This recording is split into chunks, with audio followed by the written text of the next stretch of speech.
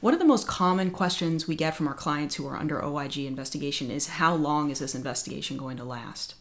Today we're going to talk about the things that make OIG investigations longer or shorter and whether or not there's anything you can do to help speed it up. Welcome to OMG, it's the OIG, a serious look at Office of Inspector General investigations. My name is Sara Kropf and I'm a lawyer here in Washington, D.C. Our firm helps federal employees and companies who have federal contracts navigate OIG investigations.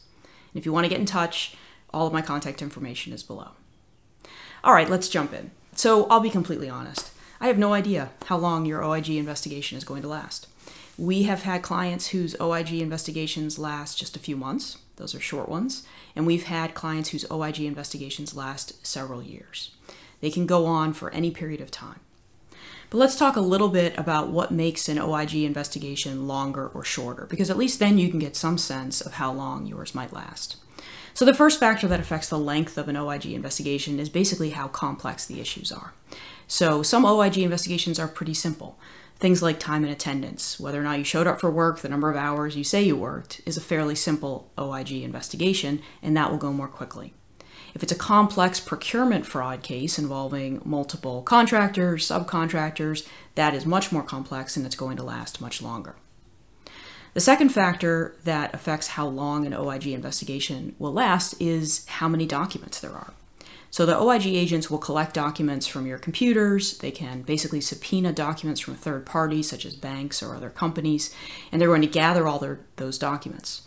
Now, they have to review all those documents as well. So if there are a lot of documents, it's going to take them longer. And if there are not as many documents, it's going to be a quicker investigation. Something else that affects this is how cooperative these third parties are with producing documents. If they object to the subpoena, this can take longer and make your investigation longer as well.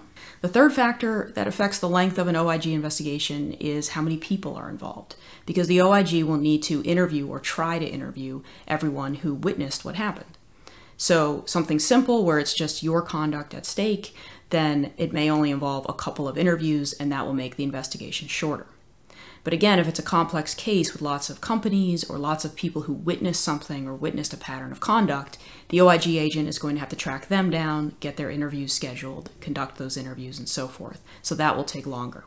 And the fourth factor is how busy the OIG agent is. So if the OIG agent is extremely busy, it may take him a while to get to your case, even if it's a simple one. And if the OIG agent is less busy, then he may be able to focus on your case. It may happen a little faster. Now let's talk a little bit about whether or not there's anything you can do to make an OIG investigation go faster, because all of our clients want it to finish sooner rather than later. And the short answer is no. There really is not much you can do to make an investigation move more quickly. So there's no statute of limitations for an OIG investigation, unlike in a criminal case. And you can't go to a court to force the investigation to finish or to happen any faster.